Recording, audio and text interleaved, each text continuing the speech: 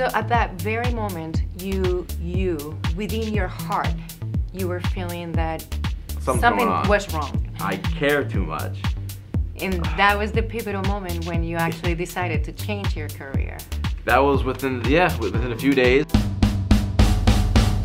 Dr. Evan J. Hasson, founder of Specific Chiropractic in Boca Raton, Florida. Specific Chiropractic challenges the status quo of healthcare by providing uniquely tailored and non-invasive spinal care with the goal of improving the health and well-being of those young and old naturally. Now, here's your host for the Entrepreneurial Vibration Show, Sandy Viteri. Thank you very much for having us. And here I am with Dr. Hasson. He is from Specific Chiropractic, and he's got an incredible story for us to share today. When I actually read your story, I was really impressed by the fact that you were actually working as a pharmacist, and then you had that aha moment. It was actually what changed your life.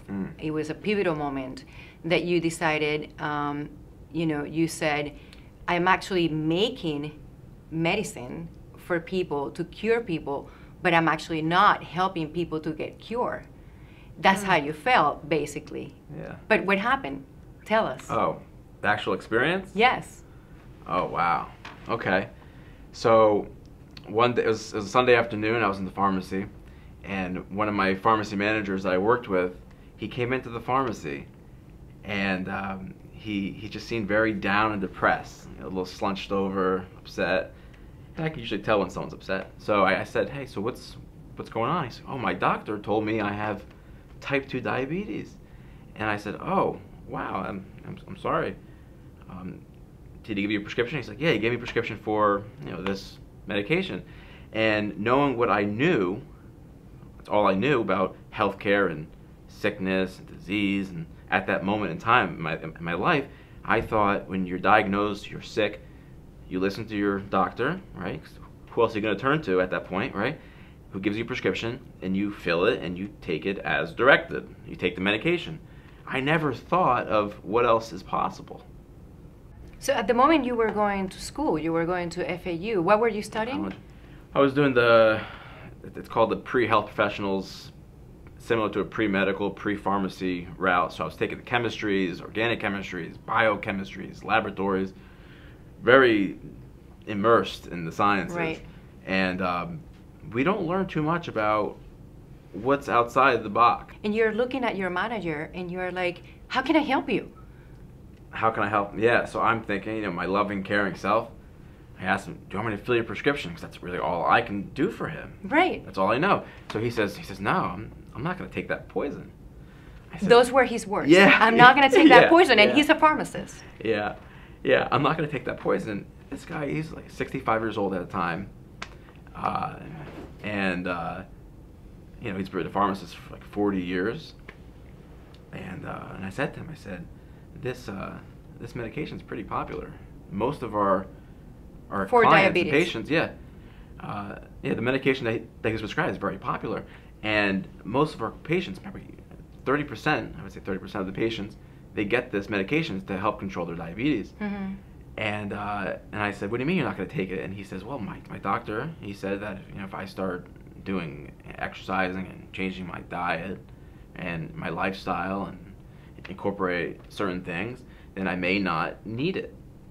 Not everyone knew that. Not everyone knows that. So I said, wait a second. So you're not going to take this? He says, no, I'm going to try doing this route first. Mm-hmm. I said, well, have you told? This is a retail pharmacy we're working at, so we saw maybe 500-600 people a day. Right. At this pharmacy. And I said, have you told any of our clients, any of our patients, that they can do other things to help get better? Right. Make it more independent for their own healthcare, make it more in control, which we need. He says, no, it's not my job. It's not my responsibility. Their doctor told them to take this, which they're in control of direction, right? So you can't blame the doctor. Right. Really. But the pharmacist's job is to take the prescription, make sure it's all correct. Fill the prescription. Fill it, make sure there's no indications or contraindications for all the drugs they take. Right. And make sure it's safe within the guidelines that's in our society and government, laws, rules. Give it to the patient.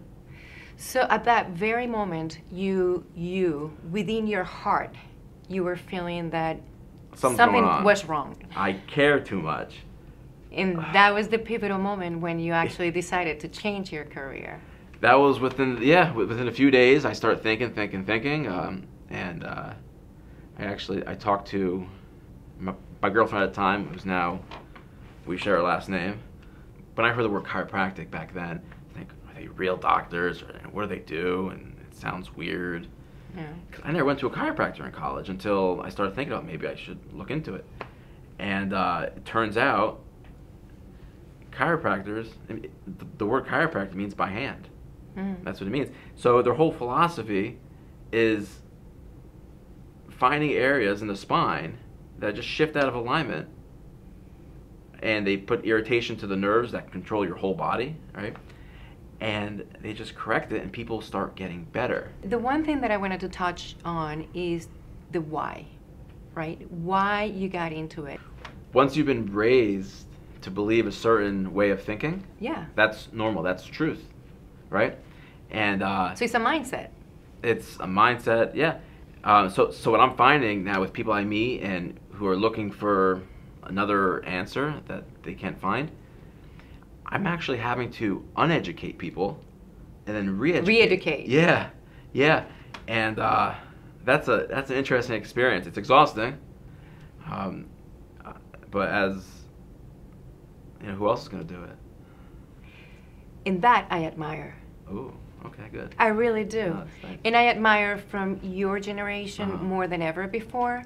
I have been talking to a lot of millennials, and the fact that you guys now take a more conscious approach to working and to entrepreneurship than ever before, than prior generations. Because you're, like you said before, it's not like you go and look for a job and you get a degree because you just want to go to work for 9 to 5 or to get a paycheck. You actually had a why. You said, I am not going to fill up a prescription because I know that I have to give it to somebody and that somebody's going to go home and take it and think that they're going to get better. But see, here's the thing. I'm also learning that not everyone wants what I want for them. It's not up to me. Everyone has their own journey. So someone wants to go work, be a pharmacist, that's fine. It's a beautiful, it can help a lot of people. Right. There are patients who don't want to learn something new. They're very satisfied where they are. There's nothing wrong with it. They want to take their medication to control their symptoms. God bless them. You can't make everyone do what you want to do. They have their own journey. Right. You know, and you're okay respecting that. You but we're talking to. about your journey here. Oh yeah, my journey. Yeah. But part of the journey is learning about the people you're around. Right. You know, learning about the community. Learning you can't make people be what they're not. You know what I'm saying? If you know, I have many friends. Yeah, they have jobs where they go in, they do their thing, and they let go at 5 o'clock. They chill. For me personally, I'm thinking about the people I saw that day. I'm thinking about what I said to them. Because the people that usually come here, they're looking for answers, right? For their health care, for their situations and their whatever they're going on with their body and their life. And I have to make sure that I told them the right things. I have to make sure my vibe when talking to people, communicating, really kind of came across, because if I didn't get the message across of what was really going on, and they don't get it, then they could think I'm weird, I don't make sense, oh I'm quacky, it's not mainstream, so it's not true or something, right? I love that you use the word vibe, because you care about connecting at that level. Well, you kind of have to care. Yeah. Yeah, you kind of have to care. I try to get in tune with people, because if I don't, then this person who came and they're sick, they're uncomfortable, and their moods will be different, their behavior will be different, their vibe will be off. You gotta connect. You have to connect. These people, if I don't get this message across when people come in, then they can be driving around sick and getting accidents. Yeah. As an entrepreneur, so that moment that you decided, okay, now I'm going to set up my own practice, right? Yeah. Then what did you do? So many of my colleagues from school, they've decided to work with other people. You know, they want to gain experience, which there's nothing wrong with that. Some people need it, feel they need it, or want it, right? But I know that everyone does things differently. So I've always had this idea that I had to work and you know, help supplement income for my family. Back when I thought about going to pharmacy school and things like that, I had this what I was talking about before, where that relief saying, oh, I don't really have to do it on my own anymore. I can just work for someone else. Mm-hmm. But then I came into this ethical, moral dilemma, like, this is what I really want to do for people? Let someone else do that who wants to do that and doesn't see the big idea. Mm-hmm. So my mom said to me, she says, Evan, I want to help you. Things changed. This is my gift to you. I said I wanted to start very small, you know, have a savings, a nice simple office, and just grow from there. So mm-hmm. I want to watch it grow. So she said, no, you earn this. I'm going to help you. You put a lot of work in. She thinks I'm really good at what I do. And she said, we're going to find you an office. My mom's a commercial real estate broker. Mm. Helped find me an office, and we found a great location. You know, my address has all ones in it. Mm-hmm. Some people believe that's a good thing. So what had happened is she helped finance like the build out, because you know she knows a lot of contractors help build it out, so it was helpful. So we built it out, and no plan. I never really learned how to do that, plan things to that depth. No business plan. I mean, what am I going to do? I have to get people to know what I do. And you've been in business for how long now? Like 4 years. 4 years, okay. Yeah. So after the first, we built it out, and ready to open up. I opened up my doors, and you know I still kind of need a little bit of help here and there. So my we didn't have a budget or anything. She says, "All right, Evan, I can't really help you anymore." I said, "What do you mean? Can we have, you know, to make sure things flow?" She says, "I can't. I can't help you." She helped build it out. So then I'm thinking, "Oh wow, well I have to figure this out quick." Now you're on your own. Yeah. Yeah. Now, but I didn't want this. I didn't want all this responsibility again. Right. So I had to learn. I had to learn how to do things. So yeah, there's a nice used bookstore in Spanish River, right down the road. I probably spent a couple $100 on like 30 different books. Mm-hmm. And I have in my living room stacks and stacks of books with everything from mindset to, you know, how to communicate properly and body language and even some chiropractic books.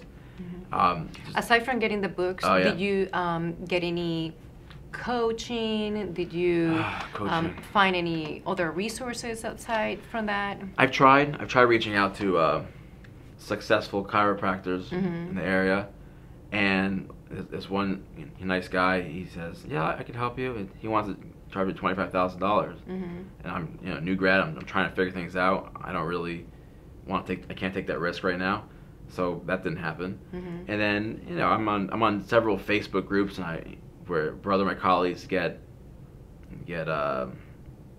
manhandled from different coaching companies, paying them X amount of money a month, and doing all these things that are just not. So you were basically figuring everything out on your own. I felt it all out. I felt it all out. Very careful, but I realized at the end of the day, I have to figure this out. Right.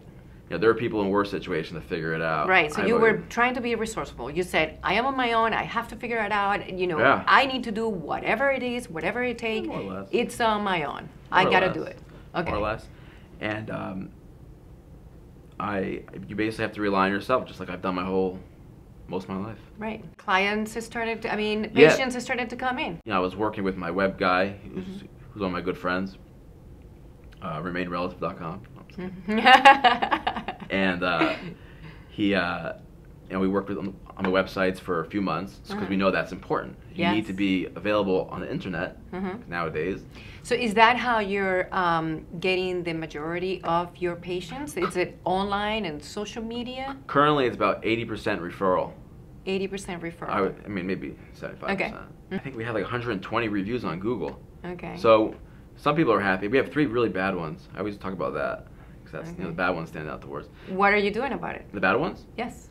That's interesting, yeah. Did you respond to those? Did you actually try to engage and try to... What am I going to say? I tell them there's obviously a miscommunication. Right. Because when you have 115, 20 other people saying, all praises, writing paragraphs about their experience, so maybe something's wrong. No, but you learn from this stuff. Exactly. You learn from how people interact every day. So every day when I come home, more or less, I think about my interactions with the people I saw. Did I say the right thing? Was I too harsh? Was I not harsh enough? How did I adjust them? How they're doing? I think about calling them, but I think, oh, maybe it's too much. You know, let them live their life. But I love that you're saying that, because you're taking it as a learning experience. You're taking it as every experience, every interaction, you know, I can take something from it, and I can be better from it. Yeah, that's what I end up doing. I'm not too strict about it. It just kind of just happens naturally. Right. I'm a firm believer as you're not the same person as then than now, because you experience different things, like a recipe, like you're making bread or something. You keep adding ingredients to your life, you're gonna have a different bread every day if you allow it. Right. You have to be willing to be open to accept things. Right. That's a pretty good analogy. I like that. Right. I want people to share because it's the real deal. They're feeling it. They're living it. They're living it, and they're actually selling for you. And actually, you know, this is a time where you actually could really give good advice to other entrepreneurs. Like if you had an audience full of entrepreneurs out there. You find something you're passionate about. Remember, whatever business you're in, it's all about the people. It's service. Service before self. Unless you're killing yourself working, you don't want to do that. But you know, within reason, it's a service industry. Restaurants, doctors' offices, you're a people person. You're dealing with people. You know? Yeah. People. Thank you very much. Such a pleasure to meet you, and meeting your wife as well. Thank you very much for everything. Thank you for having me. I had fun. Where can people find you? Specific, with an S. Specific Chiropractic of Boca Raton. Yeah. You can give us a call, and you can search on Google. We have a website there. We offer complimentary, free consultations. Free consultation. Who doesn't like that? Come and get straightened out. Look at the before and after. We do try to limit them to like 2 consultations a week because we are pretty busy. Yeah. So if you have any questions, concerns, you want to see if we can help, hear your story, give us a call. There you go. Leave voicemail. And if you need any advice from an entrepreneur, you can call me as well. Thank you so much for having me. All right. Now we would love to hear from you. Tell us on the comments below. Was this advice helpful to you today? And how can you put some of what you learn into practice right away to start to see a difference in your entrepreneurial journey? Also, don't forget, if you found this podcast helpful, make sure to subscribe, share with your friends, and hit the like button so we know to make more podcasts like this one.